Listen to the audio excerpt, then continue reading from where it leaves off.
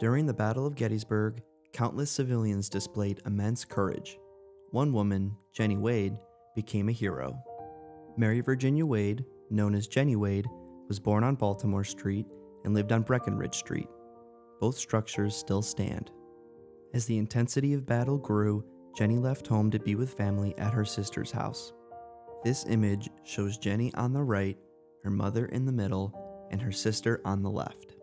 Unfortunately, her sister's home was caught in the crossfire of opposing forces.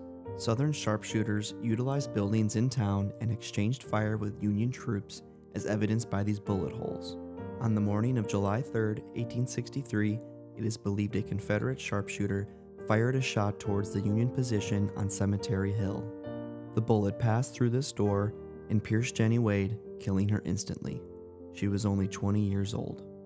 Nearby Union soldiers arrived at the scene and helped escort the surviving family members to the cellar. Jennie Wade was kneading dough to make bread for soldiers when the fateful bullet struck. She would go down as the only civilian killed during the Battle of Gettysburg. You can visit Jennie's final resting place inside the Evergreen Cemetery. An American flag flies over her grave 24/7 as a tribute to her lasting legacy in Gettysburg and beyond.